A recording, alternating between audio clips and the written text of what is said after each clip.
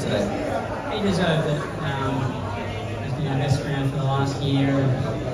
Obviously, he was able to retain for the last year, but he had a nice run in the race. Just went for the run inside James when it presented. He couldn't pick up at the time. James then accelerated and come across me, so it allowed me to get out.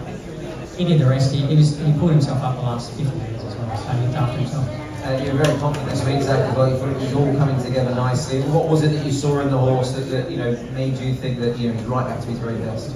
I could just feel in the mornings his track work had improved, his action was getting a little bit better, he was pulling up better from his gallops, his all-round demeanour in the mornings was getting back to somewhere where it was last season. So I could just see that he was blossoming at the right time.